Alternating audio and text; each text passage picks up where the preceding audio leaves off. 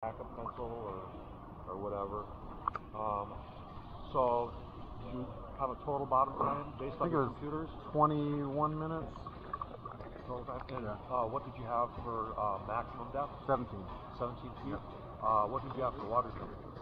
I didn't get that. It was 89 when we started and then 90 when we were at the bottom. Change too much. These computers aren't real accurate for the water temperature. Yeah, they're about 2 or 3 degrees warmer than they actually are, than it actually is. So yeah, we had 91 when we were at the very So 90? Yeah. And then I got 98 when I swam close to him. Alright. And then, what did you guys do when you were down there?